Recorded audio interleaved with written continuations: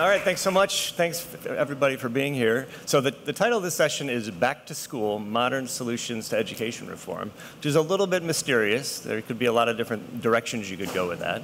If you went to the session yesterday with Bill Gates and Walter Isaacson, you got a little bit more of a hint of what it is, and the key theme here is charter schools. We're going to talk especially about charter schools in New Orleans, which is one of the leading cities in this area. So after Katrina, back in 2005, the state took over almost all the city's schools, eventually turned them into charter schools, and has now reunified the district. And so now the school district, locally elected board, oversees a system of all charter schools, and it's the first city ever to do that. So we have no traditional public schools in New Orleans, a very unusual system. Bill Gates and Walter Isaacson were somewhat involved in that effort, which is why it came up in the conversation yesterday. And so that's what we're going to focus on. These reforms are interesting on a lot of different dimensions. They raise a lot of fundamental questions about education, about the role of governments and markets, about the meaning of public education, the role of private organizations in that effort, the roles that schools play in their communities and neighborhoods, and really just about what we expect schools to do. What are we asking of them? So we're going to have a great conversation here. We've got a great panel with some, I think, unusual panel in a couple of respects. One is that we've all written about these reforms, and at the same time, we all have kids who we've tried to navigate through this system. So we have both the personal experience and have thought a lot about it and at the same time. So let's kick it off. Celeste, let's start with you. So you have the most recent book on this, the Public Schools, Private Governance, Education Reform, and Democracy.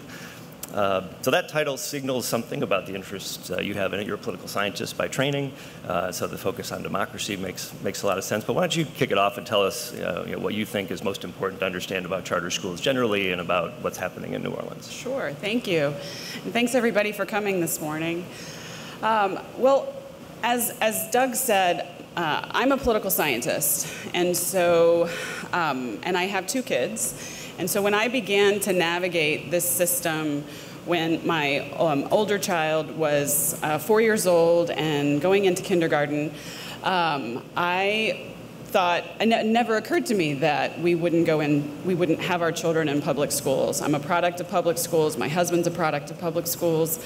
And I began to navigate this system, and I was struck as a political scientist by a whole bunch of questions about governance.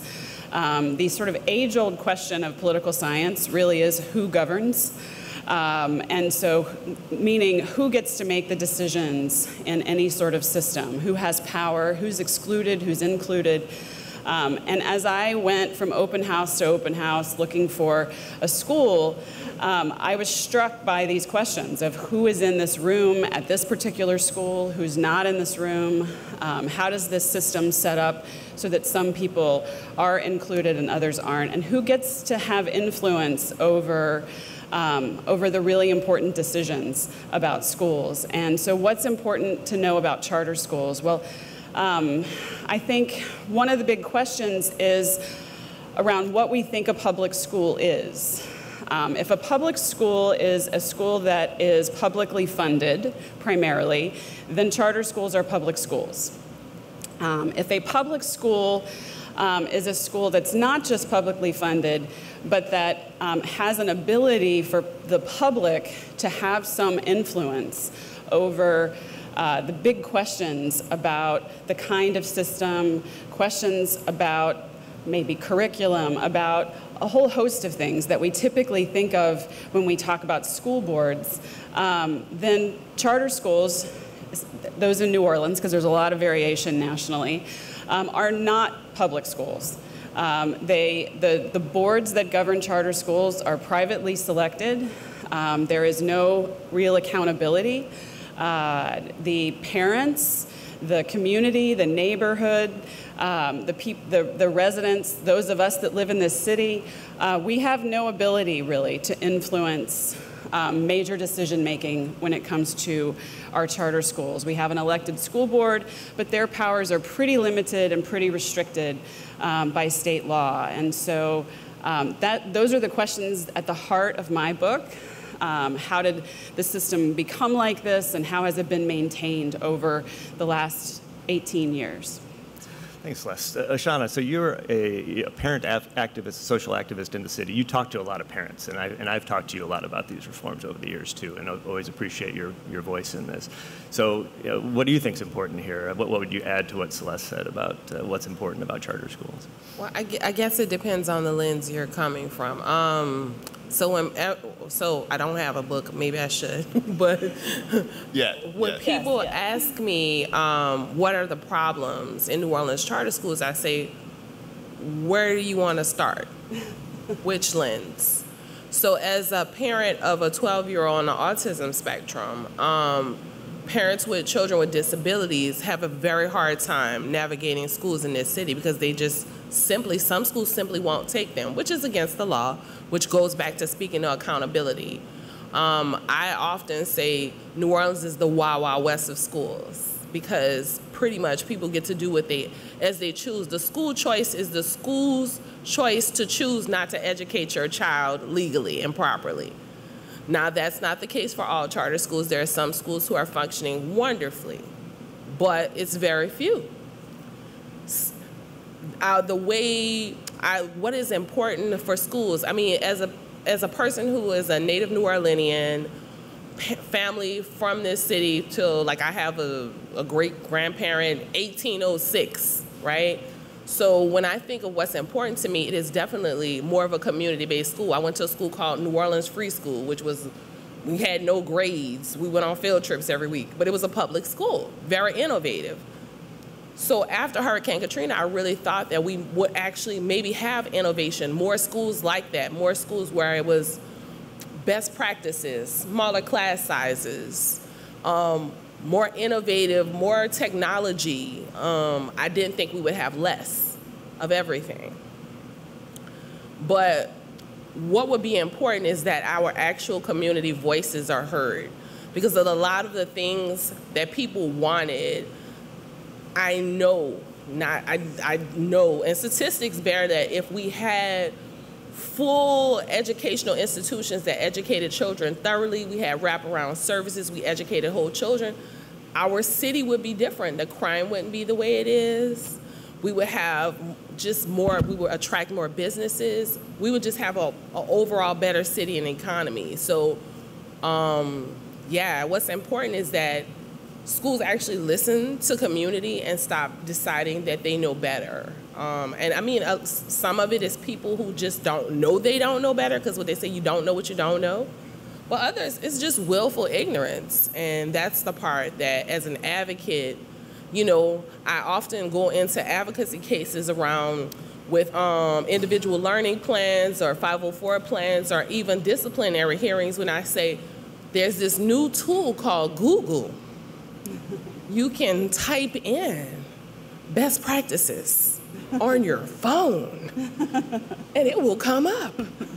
So I don't know that I can excuse it as much as I did prior, because you don't know what an in-school suspension is. Literally, you can type it on your phone and it will come up magically. So, I mean, that's a lot of telling people what they should already know in order to be a principal, in order to be a CEO, in order to be a disciplinarian. Literally, that's what I do all day long, is tell people how to operate what they should already know how to operate to get the job that they have. Thanks, Ashana. Brian, so you've had a lot of different hats here too, right? So you've got kids, maybe had kids in the school. You also wrote a book, Only in New Orleans, School Choice and Equity. You were a teacher in New Orleans schools. You were on a charter school board. What's your perspective on this? What would you add?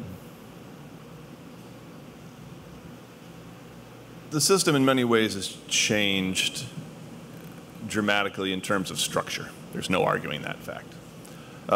Ultimately, educational change, and I'm stealing from former New York City Superintendent Anthony Alvarado here, but educational change is about what teachers know and can do, where the rubber hits the road in classrooms.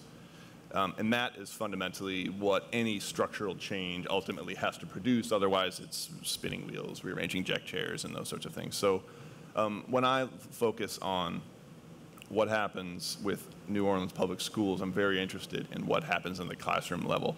And in New Orleans, that's been heavily influenced by 15 years prior, 10 years prior to our Katrina reforms, the advent of test-based accountability, which, given the challenges our public school population in New Orleans has in meeting those test-based standards, and are the standards in and of themselves things we would like our kids to hit? Yes.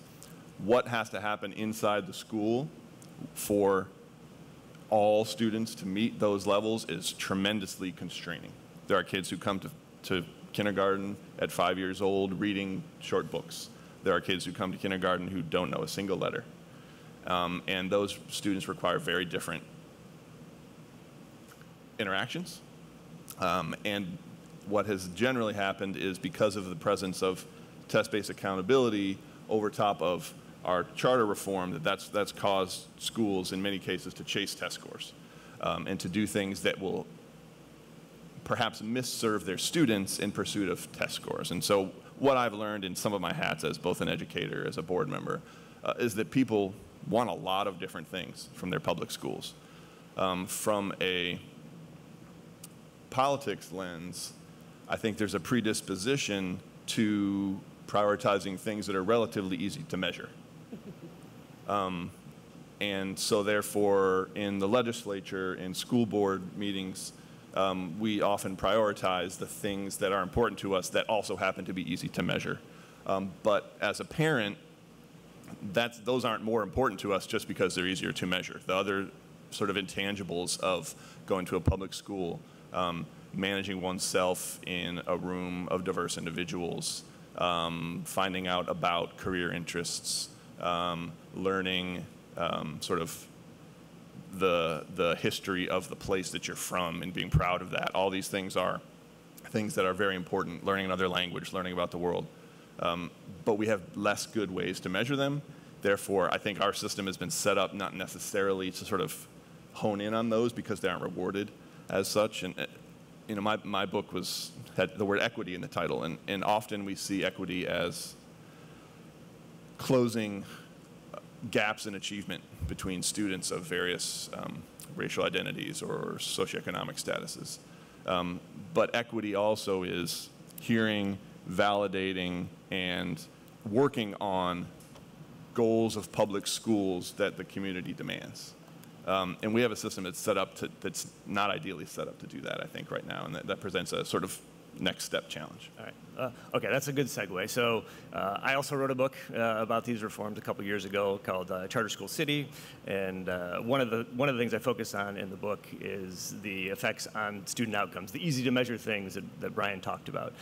So we found positive and quite large effects by comparative standards to other kinds of programs on test scores, high school graduation rates, college entry, college graduation, some evidence of reduced crime, and improvements for every subgroup that we could measure, which surprised me, honestly, that we found those kinds of effects. But it's related to the point that you're making about what are we trying to do here, and to what degree do those measures capture what people care about. So Ashana, back to you. So you talk to parents a lot about these, and you've had your own personal experience. To what degree do these measures matter or capture indirectly what you think is important here? Well, I think that the majority of parents, when we send our children to school, because our children are in school longer than they're with us.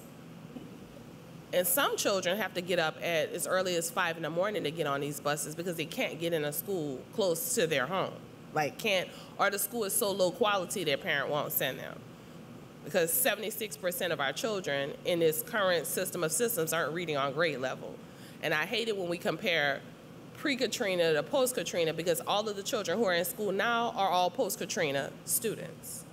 So we have to compare this system to itself, not to before Katrina. But all that to say, as a parent, if I'm sending my child to you 8 to 10 hours a day in a building full of educators, people who I assume are there to educate my child, the bare minimum is that my child be able to read, do math, understand basic social studies, who's the president, who's the vice president, You know, like I had when I was a kid, a bill is a bill, Capitol Hill. But we did have Schoolhouse Rock. They don't have that. They need to bring that back. You know? Schoolhouse Rock did help with that. It really did. But, I mean, just those basic things. And I think a lot of parents are, first of all, we were made a lot of promises after Hurricane Katrina. One of the first things, and I remember being in multiple meetings where parents asked for schools to all have pools or access to pools to teach children how to swim, because how many people drowned in Hurricane Katrina? We're in a city that's underwater, right? They wanted technology. They wanted our children to be able to go and work for Google or work for, you know, these tech companies, build apps. So we were promised all this innovation. There was a lot of innovation grants that came down. So there's two things parents are expecting: the bare minimum. If my child has a disability, give them services, teach them how to read, write, basic social, you know. And then there's the promises that were initially made to us, which is the reason we're doing this, the reason we're taking your schools, taking your names off the school, the reason your child has to get up at 5 in the morning is because we're giving them something better than you got, right? We're giving them innovation. You were educated in a school, and I was educated in a school with no AC. They had mice on the floors. But believe it or not, I had a better education. By the time I was out of second grade, I was writing in cursive. I knew my timetables 1 through 12. I spoke my numbers in French and Spanish, because that was all like required of our hot elementary school. And I knew how to do-si-do, because we had PE, right? I had to learn what rugby was, even though I'm clearly not going to be a rugby player. You know what I'm saying? If I was, I'd be a terrible one. You never But know. anyway. But I learned these things. My child has not, neither of the 3 of my children, I have 3 children, so let me say that. I have 3 children. My oldest daughter is 27, 16, and 12. Young people do not do that. If you're gonna have kids, have them boom, boom, boom. That is a bad idea. Absolutely. Just saying. But literally, I had a better education in my unair conditions. Extremely poor. I had a better lunch, I had a better education, I had PE. We studied social studies than my children are getting. So a lot of parents are extremely disappointed in this system of systems. And when they do find a quality school, there's no guarantee that school is going to be open in 4 years. You get to know teachers and administration, and they're cycling out. They're constantly cycling out. There's a revolving door. Whereas before, like my mom knew my principal, my teachers. It was more of a community school. Yes, we were educated on things that were cultural because the teachers knew the culture. I can't expect a teacher who doesn't know the culture to educate my child on the culture, right? So, I mean, a lot of things, not to say that I didn't have teachers from other places, because I did. I went to free school. I went to a school where my principal didn't wear deodorant. He said it was poisonous. And they had very interesting parent meetings at his house. But all that to say, the expectations of our community was this high, and then it got dropped to this low, and then even lower if you have a child with special needs. So what wound up happening was, not only did we not get what was promised, but we didn't even get the bare minimum. Because a lot of times people talk about innovation and vision, and I want innovation and vision because I have 2 children who are currently in this system. But if we can get to law-abiding and all schools having books and qualified teachers, I'll consider that a win. So let's keep the conversation going about, you know, the different things we expect schools to do. So another thing we don't think about as much. We talk about the individual academic outcomes, but the schools also interact with communities and neighborhoods. So Celeste, you talk about this a bit in your book. So tell us about that connection and how the choice system changed the connection between schools and communities. Yeah, well, one of the first things that went after Katrina was the neighborhood school, and the idea of a neighborhood school has some problems, right? There are some disadvantages to a neighborhood school, largely tied to the way that we fund schools. So in a lot of places in the United States, If you live in a wealthy neighborhood, then the public schools are well-funded. If you live in a poor neighborhood, they're not. And so many people have advocated eliminating neighborhood schools for that reason, based on equity.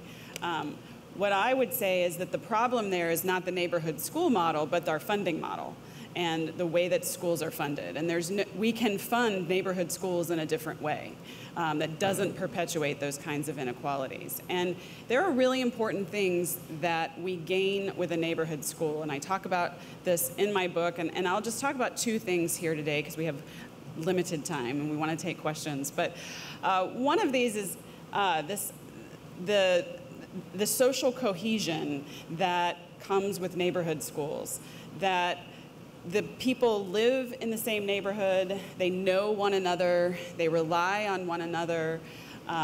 Oftentimes the teachers come from that neighborhood.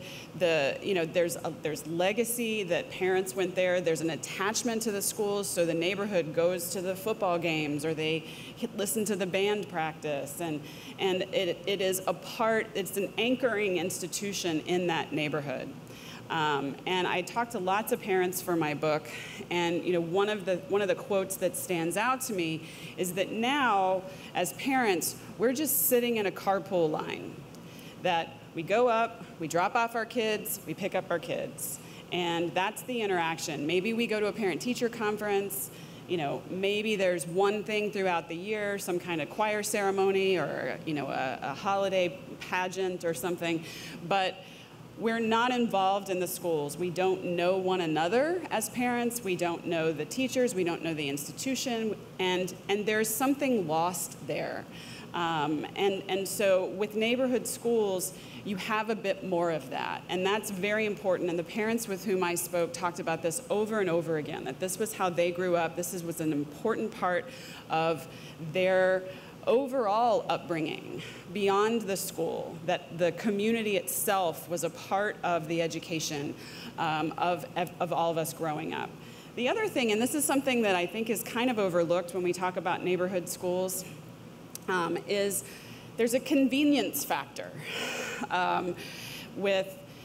for parents that have to drive across town or that have to put their kids on a bus at 5 in the morning and drive across the river. The kid gets sick. You got to take time off work. You've got to end your shift early to go and pick your kid up across town. You don't know people enough to be able to rely on other people to help you out in that situation. You can't go to the football games because it's across town, and lots of people in New Orleans don't have private vehicles. They have to rely on our sort of terrible public transportation system in the city. And so it makes it really hard to engage, and we sort of often downplay convenience. But the only thing I'll say about that is that there's a gendered element to this, because for most of us, it's the moms that are doing a lot of this and that are sacrificing our shifts at work, that are sacrificing our careers, that are doing a lot of this work. And that, I think, is just something that we don't spend enough time thinking about, that when we eliminate these neighborhood schools, that has ripple effects in a whole host of ways. Brian, you wanted to jump in on this? Yeah, I think one of the interesting experiences I've had has been in serving on the board of the Morris Jeff Community School that started, which very directly took on social cohesion function of schools.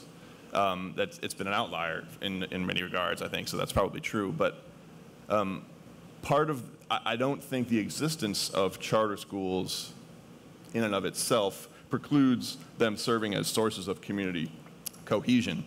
What we did in New Orleans in 2006 and 2007, which was selecting school leaders, having them build out a school model, having them begin to hire their staff, and then locating them in a neighborhood willy-nilly. Mm-hmm. And that's destructive to social cohesion. We could have, if we were hell-bent on going the charter school route, figured out where our schools were going to be, selected leaders that made sense in those schools, in those communities, had them know where they're going to be so they could build partnerships, hire local folks, and do that in a much more micro way. We didn't do that. And so there has been, I think, serious damage to social cohesion at schools. Yeah, so I think that's an interesting comment because it gets to the question of like how you do this, not just whether you do charter schools, but how you do charter schools is an important question. So let's jump off from there. Ashana, so if there's one thing you could change about the system, if we were to keep the system the way it is, what's the one thing you would change to make it work better? I would create an independent accountability system where people go in and actually observe. And even I would test CEOs and school leaders on stuff like educational law, SPED law, because a lot of them do not know it. And that is one of the biggest problems. And they don't know best practices, even though there is the handy dandy Google. Okay. Celeste, what would you change? One thing. Well, I think we're in a place where we can't sort of unwind everything too easily. And so, my book talks about a few small ideas of things that we could change that would improve engagement, would improve accountability, and give parents, residents of neighborhoods, the citizenry of New Orleans more of a voice. And so there are things we could do about how we select charter board members that would be more inclusive of these voices. There are things that we can do in terms of how parents select schools. We haven't talked about that, but one of the other big changes in this was that now parents have to make an active choice about where to send their children.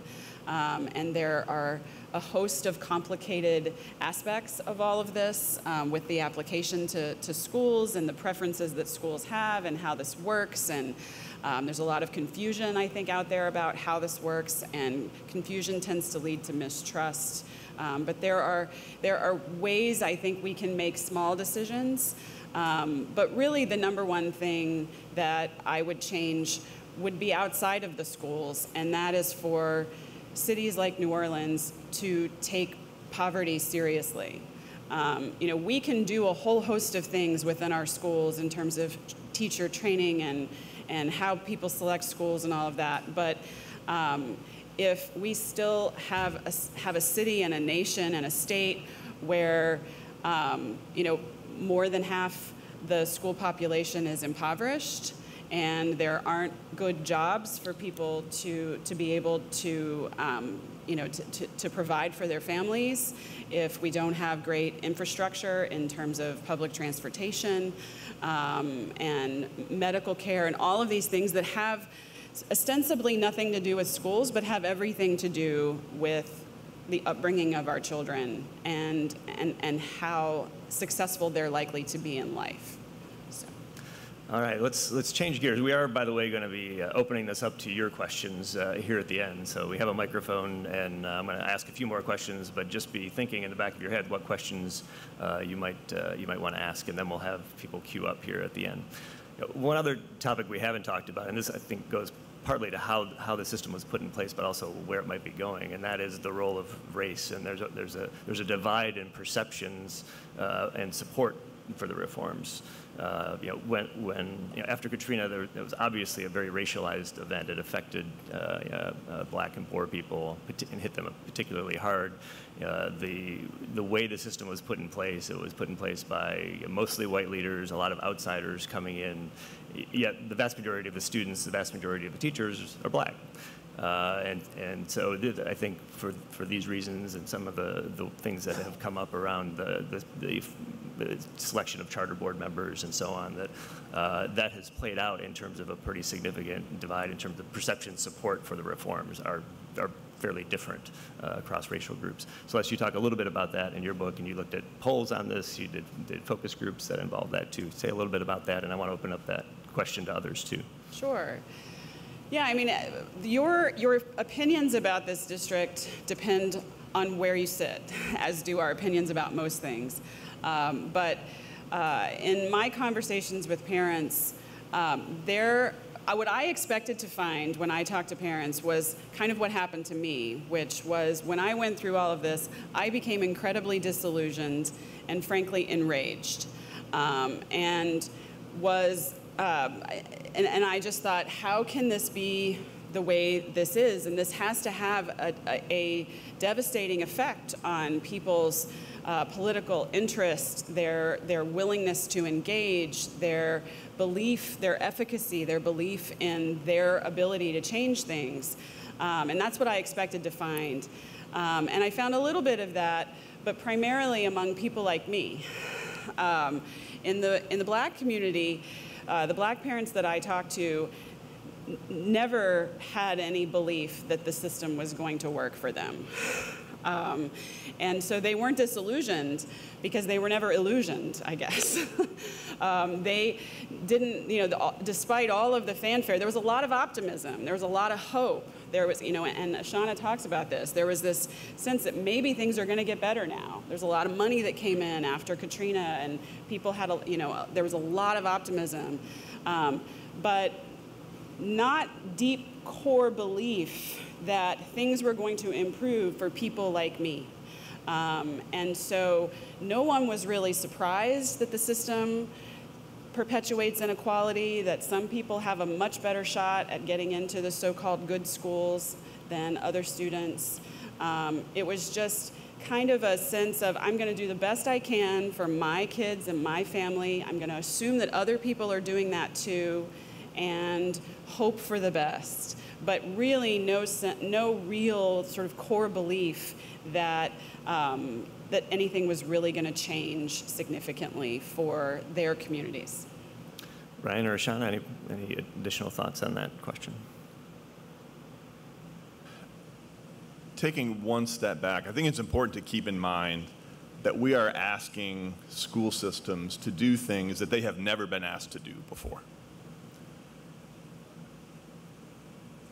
When I went to school, we did not have standards. We had 2 high school tests you took at the end of the school year to get a little gold star on your diploma, and if you didn't get them, you got the diploma without the gold star, and everybody went on their way.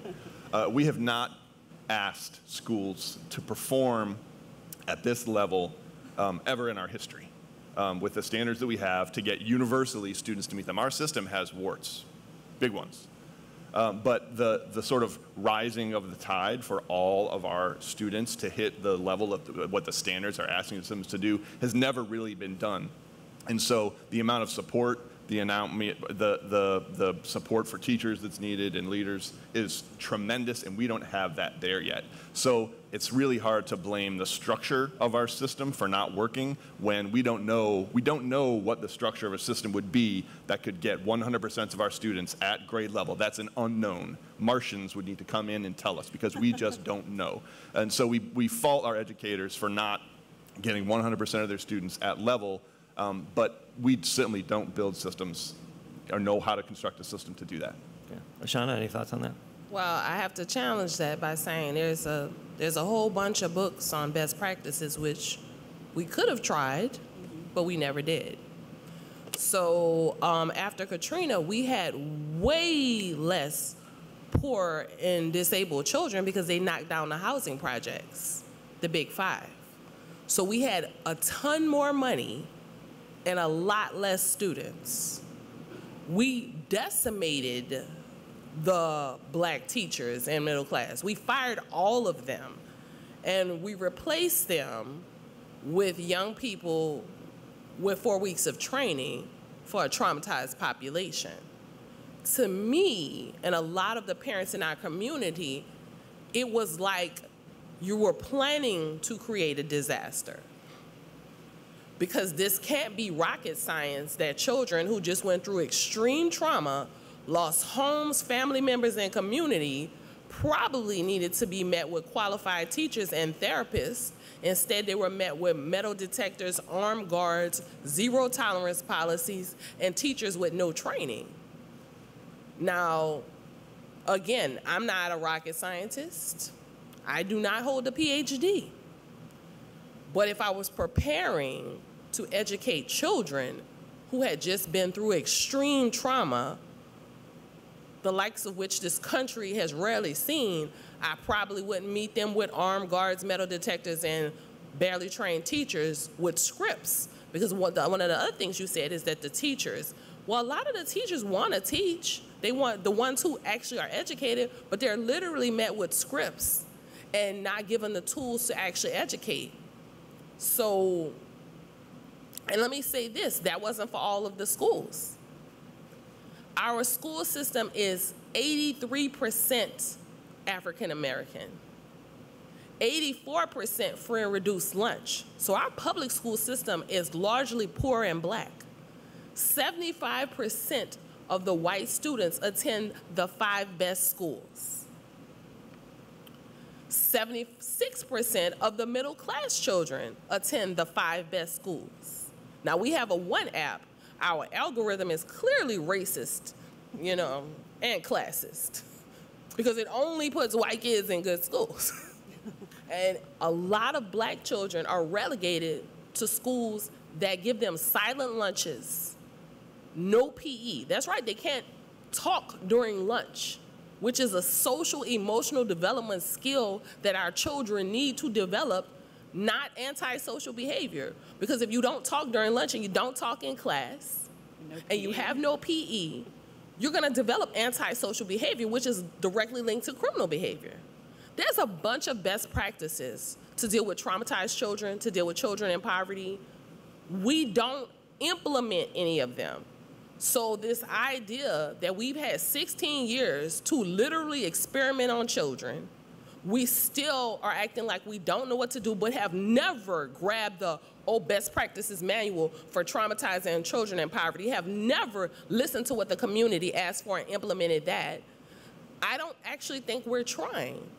The question becomes for a lot of parents in this community, and if you can, they will say, when I will say, is education working? They will say, yes, working for the actual goal. The goal is not to educate our children and have critical thinkers. The goal is to give low-wage employees to the tourism industry and places like Walmart. Because the Walton Foundation did give us a lot of grants, and nothing against the Walton Foundation because I'm still looking for money. But also, y'all don't pay people a living wage. So why is it that you have some schools that have silent lunches for kindergartners, no PE, don't have qualified teachers, and then you have other schools that have theater and music? And why in a city that is musically, like the spirit of our city is music and arts? So why wouldn't that be in every school? And then it helps with trauma. The study's out there. I didn't make that up.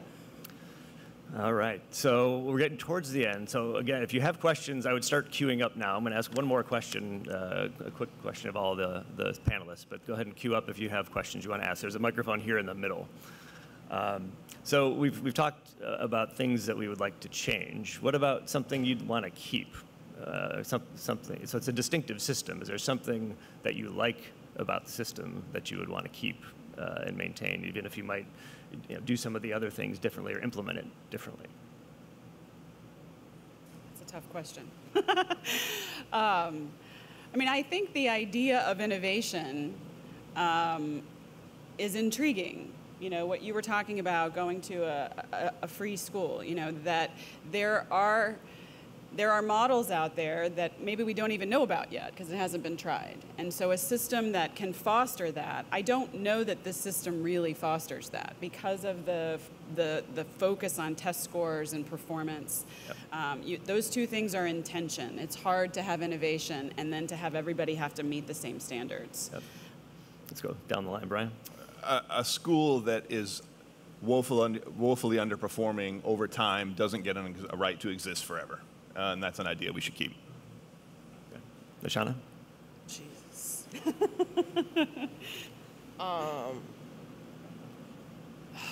I mean, that's an impossible question because we had innovation before this system. We had more innovation. I want to say an innovation thing, but that's not what we're doing. We had more of it before Hurricane Katrina. So I honestly, there are some people in the system I would like to keep. Okay. All right. Well, let's go to the audience, please. Good morning. My name is Karen, and I'm a recovering education parent activist from Washington, D.C. And I grew up in Baltimore, went to public schools. My son was raised in Washington, D.C., and went to public schools. But my husband grew up here in New Orleans, where he went to Catholic schools. And I'm curious as to what role the strength of the parochial school system played in this ease of dumping traditional public schools and going all charter. I think it's huge. Any talk of reforming our system that doesn't take seriously the robust private school market is missing a critical piece. That whether it's the secular private schools or the parochial schools, I think, and the majority of white families send their kids to private school. So that goes also into the racial element of all of this as well. Yeah, New Orleans has the highest percentage of kids in private schools. And when I say private, I'm not talking about charter schools that are privately operated. I'm talking about private, religious and secular schools in any city in the country. It's about somewhere between a quarter and a third of kids are in private schools. If you can afford better, you do better. Yeah, absolutely. Next question. Hi, my name's Rory. I'm a longtime education activist from Philadelphia. And I think my question is, something I didn't hear in this conversation is, what do you all see as being the role of teachers in education reform, in being anti-racist, and pursuing equity, obviously other than teachers being the victims of bad policy? What is their role? So this is related to one question I didn't get to ask that was on the list because we ran out of time, which is about teachers and how the teacher workforce has changed. And Brian, so I had a question listed for you about that because being at UNO, you're in a program where you're training teachers and school leaders. You want to take that question or any version of that question? Yeah, I think much of the rhetoric around our reform was moving decision-making closer to students, right? We're going to not make them in central offices, we're going to make them in districts. However, what that actually operationalized as was school leaders having incredible power and teachers having generally even less. And that's not a recipe for success. So forming a way for the teachers to have increased decision-making level at the local site. Some of our one-site teachers unions are examples. I think that's the way forward. I think the teachers have to organize because especially the ones where they don't get bathroom breaks, that is against the law. Biological law. Next question. Good morning. My name is Ethan. My question is to, they've been calling you Brian, but you were talking earlier about the way that your organization works to make a charter school that is more focused on community, if I've been understanding you correctly. I was wondering if you could speak a little bit more to that. Yeah, there have been a few charter schools in New Orleans founded on probably what I call a community organizing model. And so we had the dumb luck to have in our neighborhood people who were professional organizers, either through the Industrial Areas Foundation or other organizing groups that saw the post-Katrina reforms coming and said this is either going to happen sort of to us or we're going to organize, mobilize, and create a school that sort of fits what we want to have. And that's happened in a few locations around the city. I will say that it was a lot easier to flex those muscles if there were white people in the room than if it was an African-American group trying to do the same thing. Thank you. So we've got just literally 1 minute. So we have two more questions. Could you just both of you ask your questions quickly, and then we'll see if we can get a quick response on either one of them. I'm Aether. I'm a current student and hopefully a future educator, and I wanted to know what you thought about advanced studies academies where students test into essentially better schools. Okay, and go ahead and ask your question too. Yes, I'm a retired public school teacher, and I want to thank you all, and I want to ask why this wouldn't be held on a Saturday where educators could come. Okay? That is a great question. That is a great question, yes. I mean, the advanced model, I think, is like a magnet school model, and we have former magnet schools that are now charter schools, and so we have those schools in our system that you test into, and I think they're a big part of what Ashana was talking about, where 75%, I think she said, of the white families in public schools in New Orleans are in those schools that are selective admission schools. We are out of time, but thanks to the panelists and for the audience for a great conversation.